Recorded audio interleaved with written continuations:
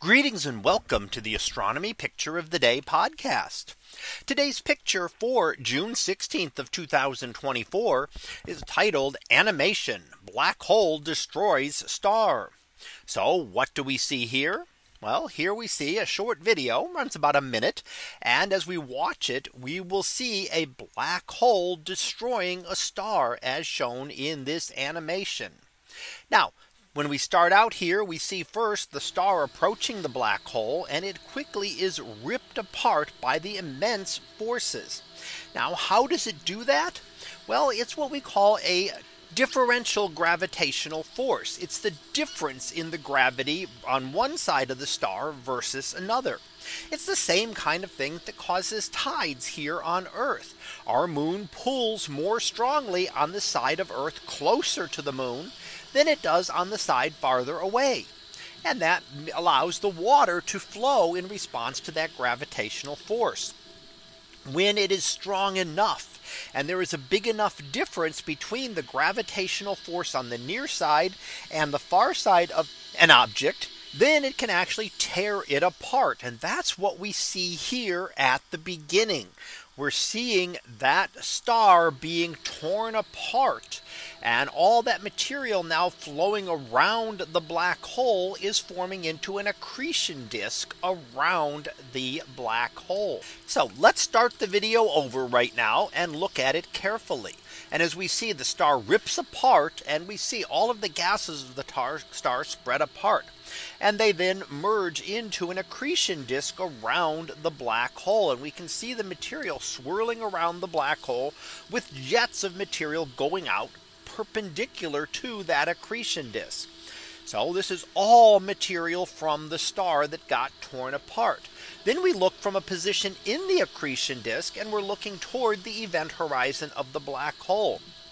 We can see the distortion of this material, including being able to see the other side of the accretion disk because of the immense distortion of space and time around the black hole itself. Then as we look up, we can see the jet of material being expelled out at very high speeds, approaching a good fraction of the speed of light.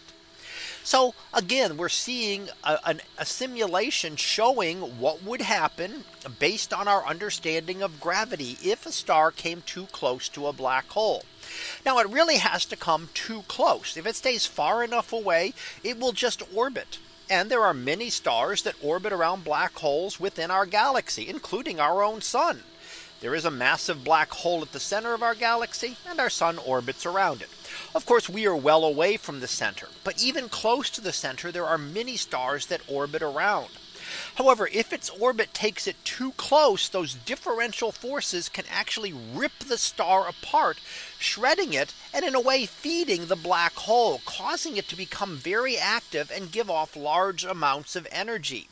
And this relates to some of the very energetic objects in the early history of the universe that we call quasars. They were essentially very supermassive black holes that were constantly taking in material like this and heating it up to very high temperatures, converting a decent fraction of that mass into energy, which gave off the immense amount of energy from these quasars out at the edge of our universe. Now, the conditions that cause these are no longer present in our galaxy, and quasars are no longer seen. But the remnants of them in these black holes are still left behind at the centers of most galaxies. So that was our picture of the day for June 16th of 2024. It was titled Animation: Black Hole Destroys Star. We'll be back again tomorrow for the next picture, previewed to be Big Squid. So we'll see what that is about tomorrow. And until then, have a great day, everyone, and I will see you in class.